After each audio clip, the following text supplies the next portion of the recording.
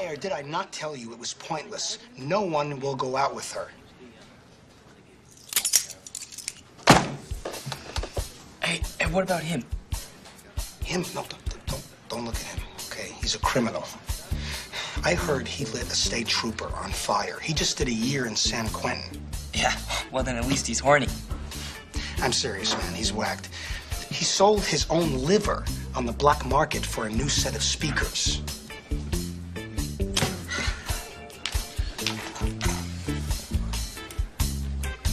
He's our guy.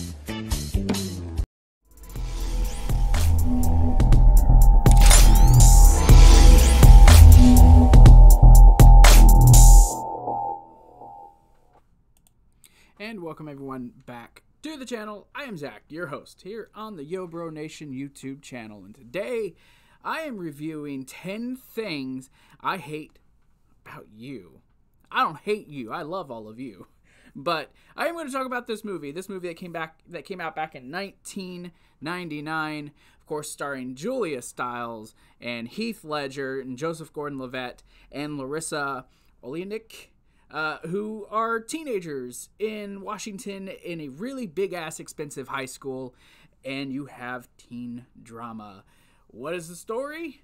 Well, it's actually quite simple. It's a movie about a dude who gets paid to date Kat Strafford, loosely based off of a William Shakespeare story, sonnet, whatever you want to call it. It's loosely based. Taming of the Shrew, I believe, and it's even name dropped in the movie, but loosely based off of that. Of course, excuse me, Julia Stiles plays Kat Strafford, a teenager who's kind of a bit of a recluse, but also at times considered a bit of a bitch. And she is being courted by Heath Ledger's Patrick Verna after he's approached by Andrew Keegan's Joey Donner, who is the douche of this movie, because he wants to take young Bianca, Kat's younger sister, out on a date to, well, he wants to do dirty teenage things that we won't actually talk about. So, yes, Joseph Gordon-Levitt's character, Cameron, and his friend, Michael, played by David Krumholtz, who was on Monday Night Raw just this past week. Can we not talk about that? Can we please not talk about that? But they approach Cameron or Joey to do this because Cameron also wants to date Bianca. So they get Patrick to date Kat, so that way, because their dad's got a rule: no dates until you are like 40. Good advice. I would definitely say yes to that if it were my children. So, yeah, basically they go out on a date, and as it happens in these teen dramas of the 90s, somewhere along the way, the weird, nerdy girl who no one really likes ends up falling for the bad boy who ends up falling for her. It's formulaic, sure, and it happens a lot in these movies. But something about this movie felt like it went a little deeper, and maybe it's just me. I do have a soft spot for this movie. It was something that I really enjoyed as a child when I was growing up and I was watching it. I really did. I enjoyed this movie a lot. I even dressed up as much as I could to my 1990s look. But it feels like the story has a deeper meaning, and it's got a lot of really good characters. From Miss Perky, who's this really weird guidance counselor who's really horned up, trying to write a book, and even uses the kids' ideas at points to put in things in her book. Hey, it's weird. Then you get the freaking, the teacher for their poetry class, Mr. Morgan, I believe played by Daryl Mitchell? I could be wrong. He's in it. He's hilarious. He gives no fucks. When it comes to Joey, he's just straight up savage. Like, Joey gets his eye punched by Kat at one point, and he makes fun of him for that. And then you get Mandela, I believe is her name, Mandela. She is the friend of Kat, and she's really sweet. And her and Michael kind of start a thing. He even goes as far as being very Shakespearean for her to get her to go to the prom. And then you get Chastity, played by Gabrielle Union, who, my goodness, looking at her in this movie, you're like, this thing, she's not going to do much. No, she was very underrated for this movie, but she is such a bitch. She is very much like, what can I do to become more popular? And she's all for whatever Joey Donner wants to do. So much that she actually turns Bianca off to her. But by day's end, Bianca very much starts to fall for Cameron, so they do become a thing. And of course, things come out during the prom when everyone's finally there that, hey, I've been paying you money, Patrick, to date her. Why am I not here with Bianca? So everything blows up. And you knew that was what was going to happen, right? You knew it was going to eventually come to that. And it does. But even before that, you get this really awesome scene of Patrick on this big-ass fucking, like, NFL-sized stadium football field. And he's up there singing I Love You, Baby. And it's great. It's nice. Yeah, and you can see even before all this, you could tell he was starting to actually get to like her.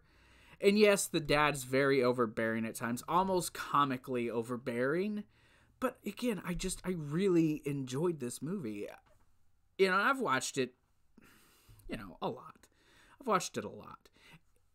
It has flaws. It does have flaws. There are points where there are arguments or things that are being said that are just so outlandish. No parent would ever do this. And I can say that now as a parent, there are things that this father does that I just wouldn't do. He is very overprotective, which I get as a parent. But to the point of they're just going to a party and he makes her wear the pregnancy suit to where she looks big, and he's like, I want you to remember this when you make your decisions later. Like, to him, all boys are just going to try to get her. And yes, Joey Donner is one of those boys who would probably do this. Another thing that I see in this movie that kind of bugs me is just, as much as I laugh at it now, and did even then, is how some of the staff are. No way teachers would get away with this. At least I feel that way, and I could be wrong.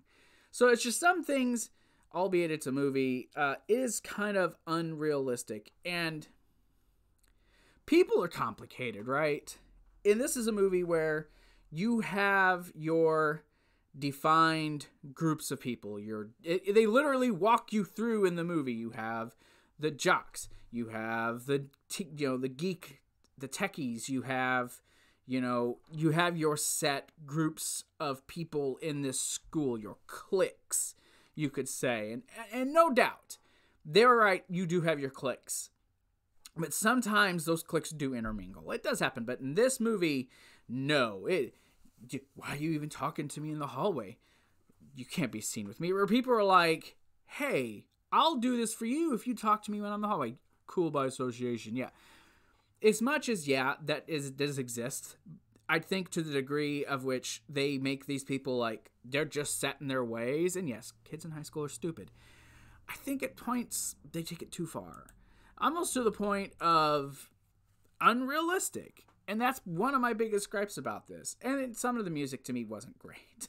I look back at a lot of these movies, whether it be Goonies or Rent, which I have a review coming up shortly on that.